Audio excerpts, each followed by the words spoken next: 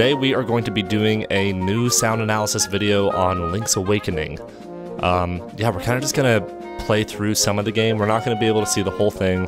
I have some notes in front of me where we're going to be able to talk about some really cool things that they did in the game to really make it flesh out and to really explore the space of the sound of the game. And I feel like this game has a very interesting aesthetic choice, and the sounds that they used in tandem with the art style is kind of interesting to talk about. So we're just going to jump in right now.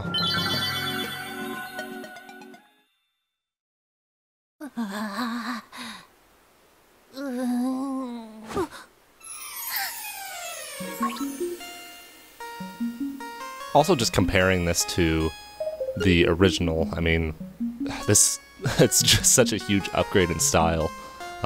If you remember though, the original version of the game, it's not too far off actually. Link still had the little dot eyes. I feel like this is just the right direction for a remake from Game Boy onto the Switch.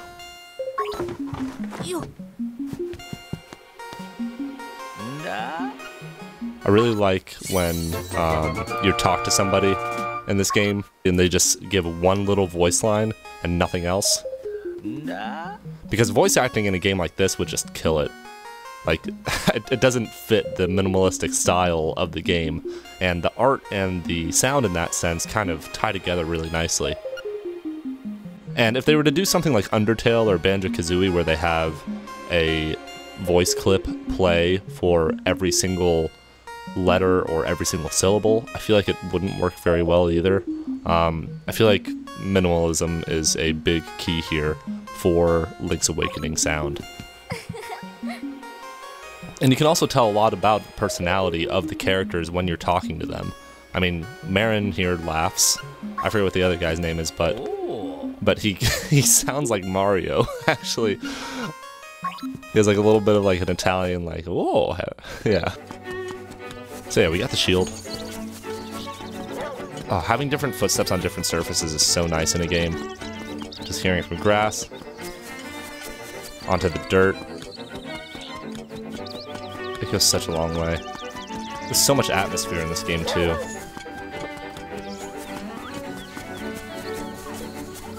Nice 3D positional sounds. One thing that I love is how Link sounds. Let's listen to him. I'm going to talk about it in a second because we're about to pick up a new item.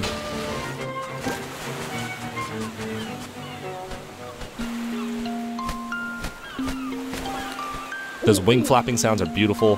They probably use like an umbrella or something for it, just like flapping an umbrella open and closed. I kind of wish they didn't have the voice of the owl be the same every single time.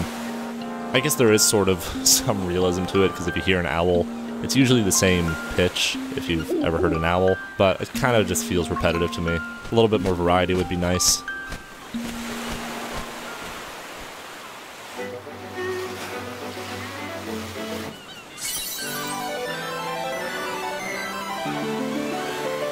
And that was beautiful. I love that they were able to use the chiptune style with an orchestra.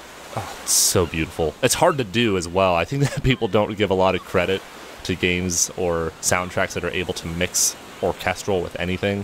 Orchestral rock, orchestral chiptune, any of that is just so tough to do. And we got our sword.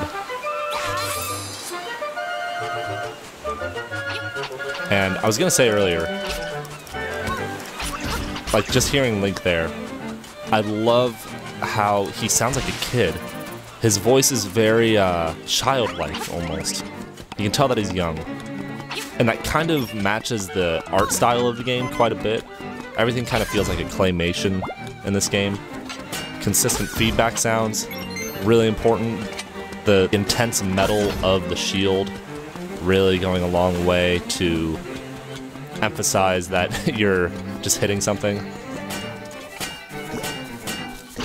It would have been interesting if they had layered the sound of the source that's hitting you along with the metal.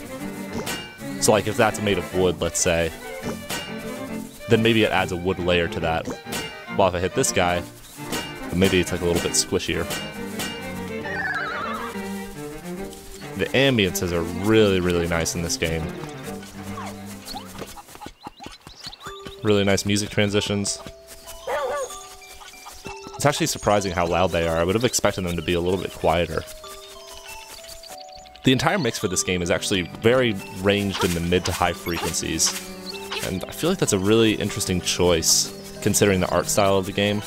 While Link is here probably regular human-sized, there is still part of me that does just feel like he's tiny because this does have this claymation style.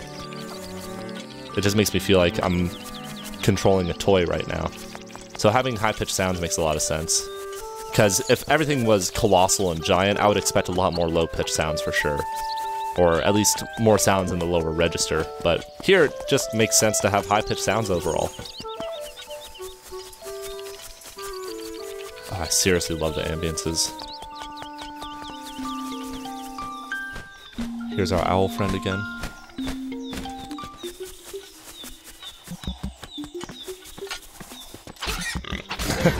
One thing I really like about this game too, and I think that a lot of games miss the opportunity for, is when you hit an enemy, I really want to hear their voices. Being able to hear their voice goes such a long way to get an idea for their personality. Oh, what happened? Welp. Cool. That's fine. So, when it comes to the voice, like, I can tell a lot by this guy's art style that he's big, he's kind of brooding, he's... seems kind of dumb, too, just by, like, him looking around like that. But you get so much more out of it if you're able to hear their voice. You get to hear it in a matter of microseconds.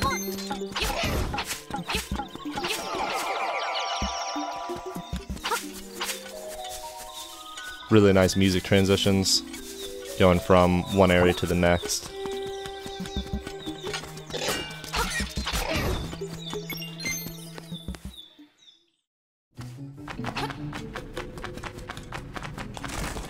Yeah, even just getting to hear their little voices and such is really nice. Oh, I was wondering what those sounds were. This is one of those instances in a game where you want the sound to give proper feedback as to what you should be doing there, but at the same time I totally get the idea that having the sound can't really convey everything, and it's just a trial and error learning experience, I guess, that you have to go through.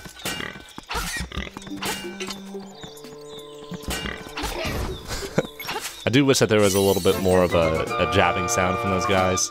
My mindset when it comes to sounds for games is everything with an animation needs a sound. That's one thing that we really try to emphasize in the monthly competition for Blipsounds. It seriously goes such a long way just to like add any sound, and I think that it's not too hard to create what people consider to be a good or bad sound. I think that people objectively know whether somebody wants to hear a sound effect again, and it's not too hard for people to really understand what a good sound is versus a bad sound. And in that sense, I really do feel that it's best to just stay on the minimal side. This is something else in the game. They have this like piece of power that you can use. I'm not a big fan of it. I mean, it's fine as like a mechanic in a game. I don't really have any say on that. But I really just wish that it like changed the background music instead of this 3-second loop to play with. It's kind of annoying. And I do actually kind of wish as well that in addition to this, it made the sword more powerful. I am now killing enemies with one hit, but it would be really, really cool if I could hear like a more powerful sound, like expose some of that low end that I was talking about. Because that low end isn't present at all, but if it were to show up all of a sudden from getting that power up, man, would I feel powerful. The rule of thumb for me is that things with low end or lower pitches usually sound more powerful and bigger, while something that's higher pitched is smaller and weaker. So even just changing the sound of Link's sword attack goes such a long way, and adding just a tiny bit of the lower frequencies will make it sound way more powerful. And you can use that to sort of influence the emotion of the player just by changing something like the footstep sounds or the sword sounds. A really good example of this is actually in Ocarina of Time when Link is wearing the iron boots versus just his regular footsteps, he's a lot heavier, and as a result, he will sink underwater if he has the iron boots on.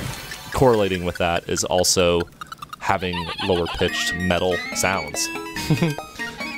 Yeah, again, you just get to hear how crazy she is. Thank you, old lady.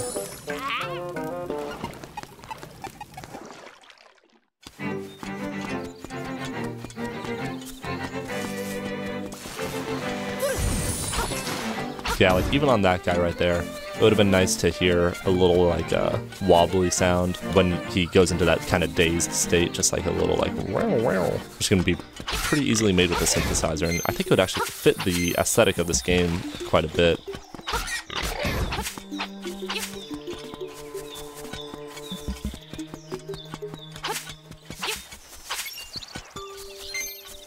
Even like the music here kind of fits into the child's toy box aesthetic that we were talking about.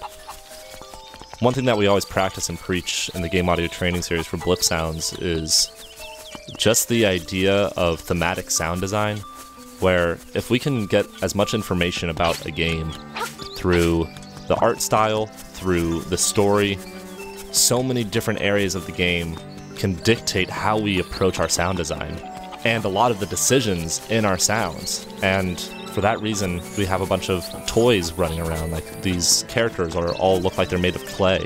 And as a result of that, we have this. We have a music box that's playing, and we have a lot of high-pitched sounds that give the impression that we're in this tiny little world. It's very satisfying.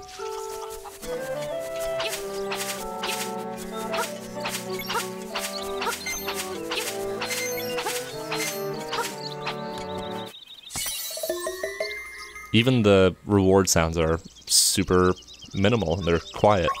That is one thing that they actually do really well, is they actually scale the rewarding jingles.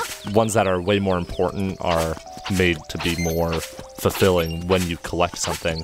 And that even scales to the point of a point where you're like trying to collect multiple items, and the more items you collect, it actually makes it a little bit more exciting. And that can be done just by simply adding more instruments or filling out the frequency spectrum a little bit more. It goes a long way to make it feel a little bit more exciting.